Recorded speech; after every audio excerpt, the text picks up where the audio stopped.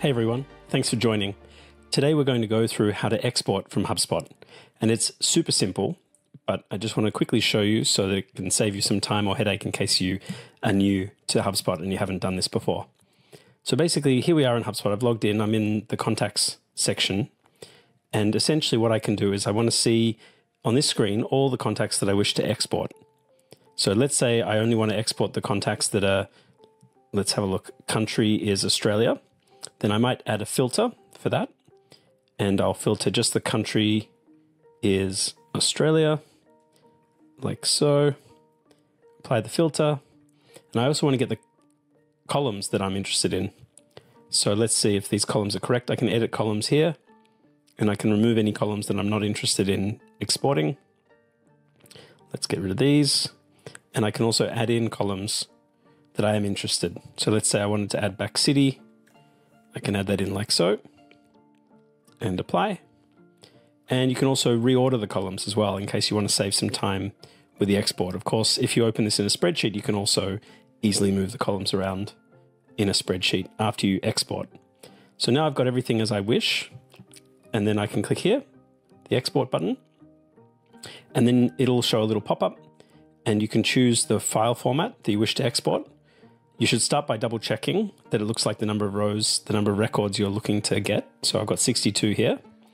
I can select the file format and I can choose the comma separated value format, which is just like a very basic, no extra functionality kind of a spreadsheet, or I can choose one of the Excel options as well.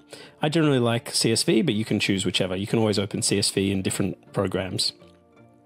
And then you can choose here whether you want to download just what you see in the view that we've just filtered, or if you want to download all the properties that you have in HubSpot.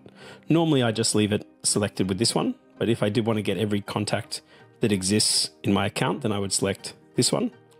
You can include all the email addresses as well, because maybe you have some contacts that have a couple of email addresses, but usually I leave this unticked unless I need to do some kind of review. So it's totally fine to leave that unticked, and you can also choose the language for the column headers as well. So usually I leave that as English. So if you're doing a standard export, you can usually just leave everything as is, and you can just select the file format of your preference here as well. We click export, and then the export there'll be a notification email sent to you where you can click download the export. But if you stay on this screen and if it's a small export, as you can see here, you'll get a little pop-up and you can just download it straight away like this. And in Chrome and other browsers, it'll usually pop up like that. And then I have the export like so. And then you can also, if you wanted to, look at the export audit, and we can see the lists of who's done which exports on which dates. This is all under the settings, under this settings button here. And if you scroll down, it's just here under import and export. And you can also click here to download if you wanted to as well, or you can also download older exports, but as you can see here, they only last for 30 days when they're available.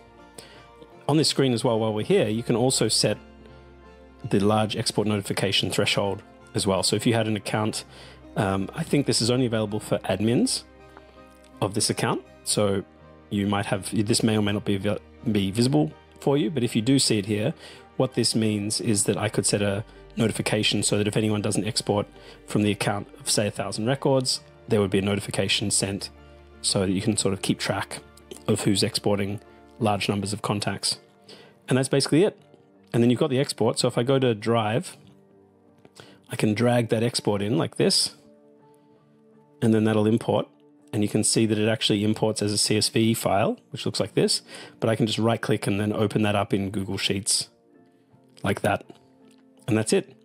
So have a look at that, try it out. If you have any questions or any issues with that, please let me know.